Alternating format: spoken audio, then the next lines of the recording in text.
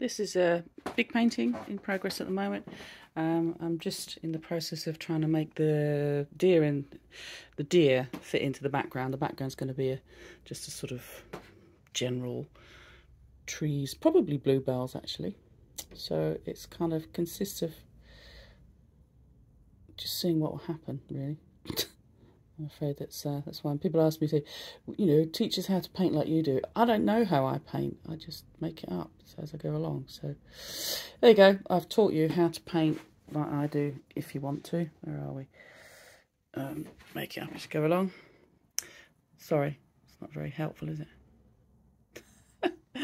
Anyway, there we go. So I'm messing around here. It's great.